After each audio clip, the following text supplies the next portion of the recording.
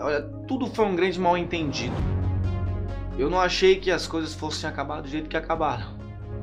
Eu sei que não foi intencional, mas eu não posso negar que eu fiquei chateado. Nada saiu como eu planejei. Tudo começou por causa do presente, né? O bendito do presente.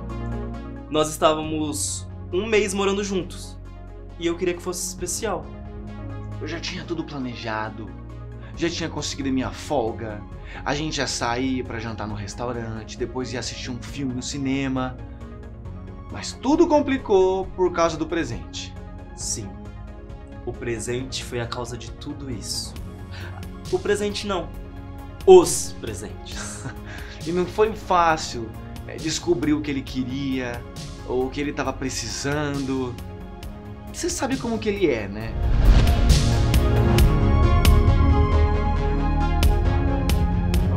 Bolo pra você. Ai, obrigado, amor. Não tô conseguindo nem comer direito. Calma, come devagar. Você tem todo o tempo do mundo. E por falar em tempo, você chegou a ver o meu relógio? Que eu não tô achando ele? Você colocou junto das suas coisas? Não, eu não tenho relógio, nem uso. Não? Não gosta de relógio? Pronto. Minha primeira ideia foi pro ralo. Não gosto de relógio porque vive usando os meus, né? Sabe uma coisa que eu reparei também? Eu nunca mais te vi com aquela sua blusa preta. Sabe aquela... Sabe? Você gostava bastante daquela blusa? Uhum, gostava. É, né? Que marca que era? É que na verdade eu não tenho mais ela porque eu coloquei pra lavar e ela manchou todas as outras. Não compro mais essa marca. Ah, não? Não. Manchou todas as roupas porque Ah. com certeza não soube lavar. Aí não quer relógio, não quer roupa. Ai, o que eu posso dar pra ele? Tá bom. Só isso? Pode comer o bolo aí. Tá bom, depois eu como. Tá. É bom, então eu volto depois. Tá, eu arrumo um tempo pra você. Tá, mande tudo. Eu queria dar alguma coisa pra ele que fosse útil, que ele fosse usar no dia a dia, alguma coisa que tava faltando. Já eu queria dar algo novo, surpreendente, algo que marcasse o momento. E aí foi a minha vez de tentar descobrir o que ele queria. E não foi fácil. Ele começou a me fazer umas perguntas estranhas. De cara eu achei bem esquisito, né? Eu falei, ele tá armando alguma coisa. Só que ele não desconfiou de nada. Eu fui muito discreto.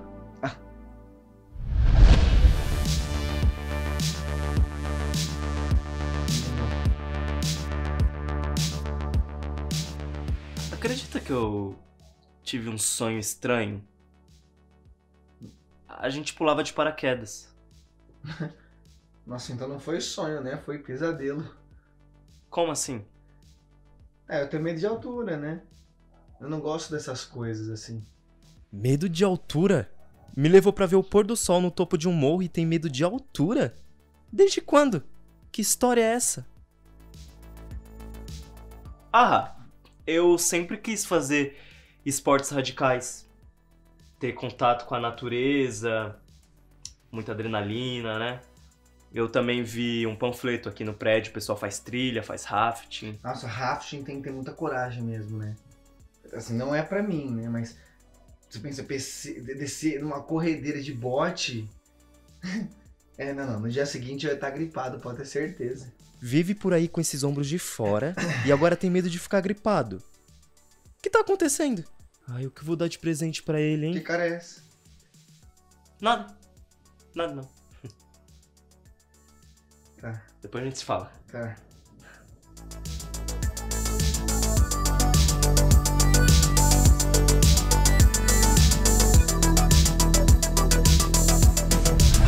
Foi então que eu fiz o que toda pessoa sem criatividade faz. Sim, eu pesquisei na internet. 100 presentes legais pra dar pra uma pessoa que tá morando há um mês junto. E o pior é que eu também caí nessa. E foi aí que eu comprei a caneca com bombom dentro. E eu acho que a gente viu isso no mesmo site. porque eu também comprei uma caneca pra ele.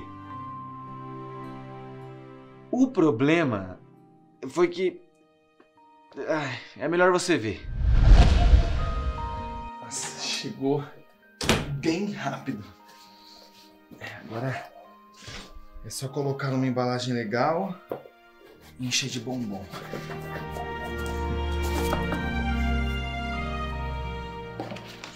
Peraí, não foi essa que eu comprei pro Davi? Quer dizer, é bem bonitinha, né? Mas não foi essa que eu comprei. Nosso aniversário é depois de amanhã. Não vai dar tempo de trocar. Ai, meu Deus, o que eu faço? Não. Eu vou ter que comprar outra coisa. Ai, meu Deus.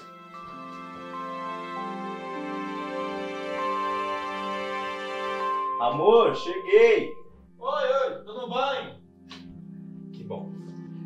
Vou ver se tá tudo certinho. Se tiver, eu entrego ainda hoje.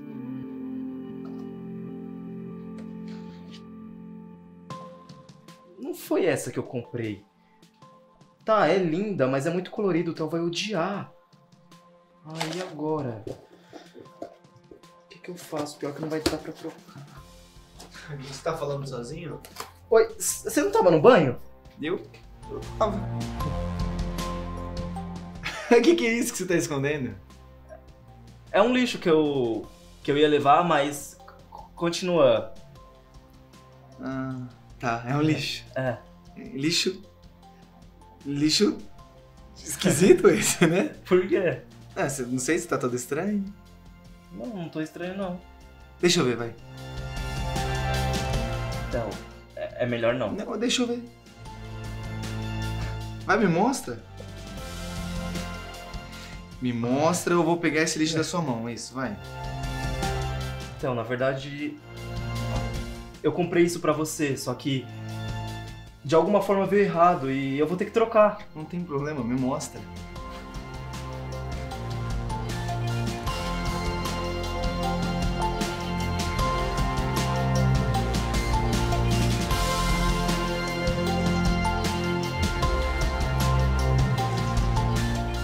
Théo, não fica assim.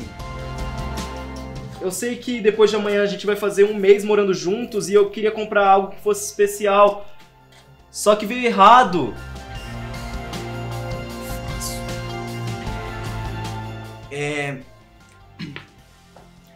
Eu acho que a gente não é criativo, né?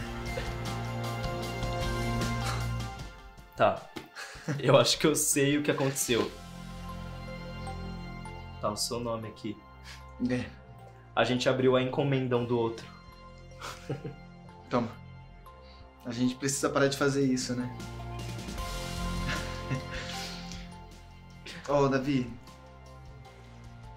Eu sei que uma caneca não é muita coisa. Eu sei que ainda faltam uns bombons nela.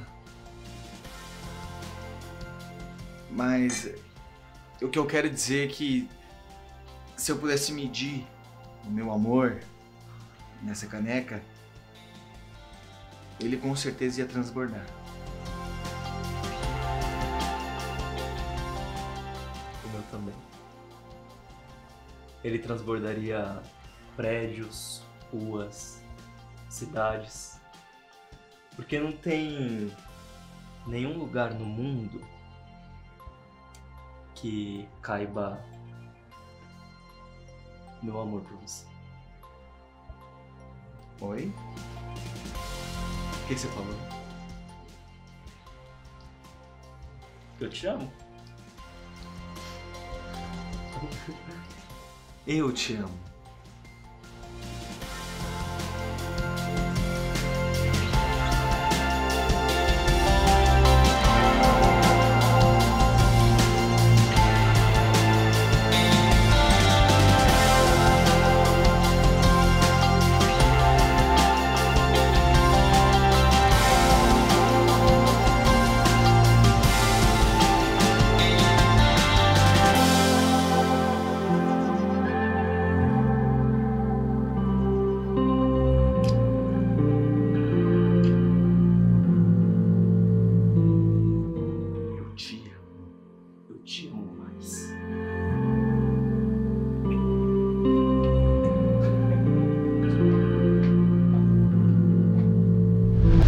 depois de 30 dias morando junto que eu descobri que eu queria passar os próximos 30 mil anos. Os 30 mil anos ao seu lado. Nós não fomos tão criativos, né?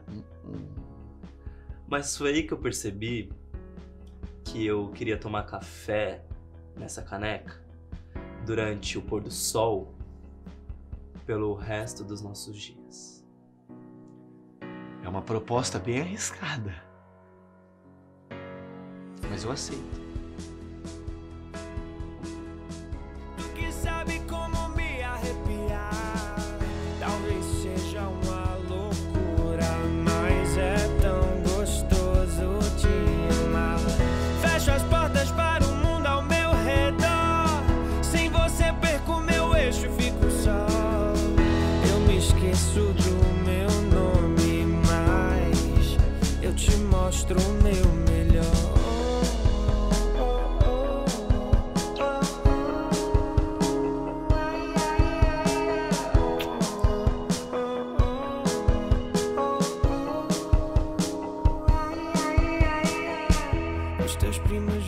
Esse apartamento te dá nostalgia, da saudade que tu sente da família. Tu me contagia, quero te ter todos os dias. Tu é pedaço da minha vida, e na falta do que dizer eu vou apenas cantar pra você que eu sou. Fã não